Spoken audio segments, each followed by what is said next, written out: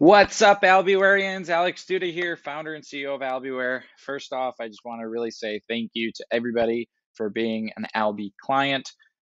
This is absolutely amazing. Our customer base is growing really well, and this is awesome because the more customers we have, the more we can innovate. I do want to apologize right off the bat. We haven't really gotten into a rhythm with our release notes yet and letting everybody know in a cadence on what's coming out new. As you guys have been noticing, though, every like 2 to 3 weeks, we come out with something new, significant within the app. So I want this to be the milestone of starting these rhythm cadence notes and basically a video kind of explaining the new things that are happening within Albi, sending everybody an email, keeping everybody up in the loop. And then obviously your account manager is going to be the person that you're going to be in touch with when you have any questions, comments, or concerns. So as you guys know, in the previous release, we did a What's New in Albi video. A lot of big features came. Every 6 weeks or so, we come out with a big release. So Drybook and Web was one of them. The new PDF reports was another one of them, and a few other things. This release right now is one of the what we call the 2-week release. And the 2-week releases are typically smaller releases, but they do have a pretty big impact upon the product overall, but they're not like a huge, big feature kind of thing. So there's a couple of things that we added that I wanted to kind of talk to you guys about and the use case. So let's dive in. So the first thing is under relationships, organizations, and contacts within our CRM feature, we did add under activities an expiration date. And the purpose of that expiration date is if you go over to activities and we go over here and add an activity, we can add an expiration date and we can upload a file. The nice part about this is we can start keeping track of vendors, insurance information, and things like those under these organizations. So we can add in a COI and then put an expiration date and then quickly glance over the activities and see that expiration date.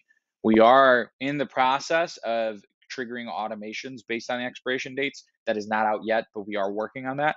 But as of right now, if you guys just want to upload your W-9s and your COIs and things like those for your vendors, you can, and then you can add those expiration dates within there. Now, the second thing that we added was email templates. So if you go to settings and then you go over to company, we can go down here and there are templates. And then if we add a template, we can actually create a type, call it an email template. We can call it test, and then we can put in testing, for example, in the body. So we can write out a whole email template of something that we want to say. And now every single time that we go over to a relationship organization, for example, and we add in an activity, let's go over to activities and add, we can basically, if we toggle send email, we can grab a template. And those are the different templates that we have that we can pretty much add in here. So, and the same thing goes for projects. So if you guys have a standard email that you guys want to send out on a project, so you guys can do the same thing. We can go over to the project, we can go to the timeline, create note, send email, and then select template. So this is going to help you make sure that you're sending out those email templates as is. Now, obviously, we do have our automations package that you can opt in for, talk to your account manager about where those email templates can then become automated, and those text templates can also become automated as well. So if you don't have admin access to settings, you can still create templates under your profile. So you can go up here to Albi support or to your name, then you can go to profile, you can scroll down to preference here, and we have templates. And then in here, you can add your personal. The difference between the company and the personal is that you can have templates that only you have access to, whereas there could be company templates that everybody in the company has access to. So what is the next item on our list? We did fix a bunch of bugs that were reported to you guys. We had a little call recording bug and a few other things that were all fixed. And then the other thing that we did is we went over to the projects grids and to all these settings. And before you had to write the index manually and it got a little bit hodgepodge. Right now, in order to just change the order, you just drag and drop these. So we have those on dates. We have them, all of the project settings kind of got a little bit of a facelift just to make things a little bit more user friendly, to say the least. So, and that is pretty much it for the mobile. We're going to take a quick dive into, for the web at least, and we're going to take a quick dive into the mobile and see what new things came out in the mobile in just a second. All right, so we're here in the mobile app. I just want to take the quick opportunity to appreciate our newest member of the family, Sophia Duda. She's our precious baby right there. Fatherhood kind of put me down that route where I just love seeing her every day. But anyway, back to the day by day.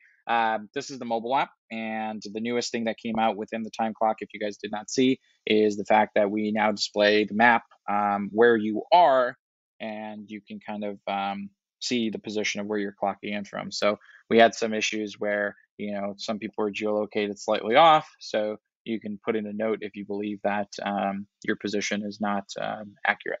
So we can actually clock in, again, select the billing type and then the project type and put in notes and hit done. And now the new clock in page looks like this.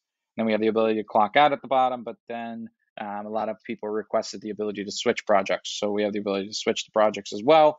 We have the ability to take a break from the mobile app, and then we can also see all of our timesheet history, see all of our clock ins and clock outs from here.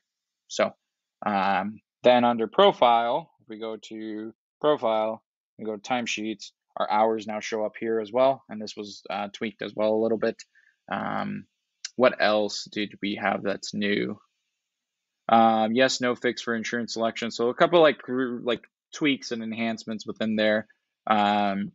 We reduced the viewing time on PDFs to make the app move a lot faster. And if we go into a project and we go over to the files and we go to documents here and we open up a PDF, so the PDFs are loading much faster.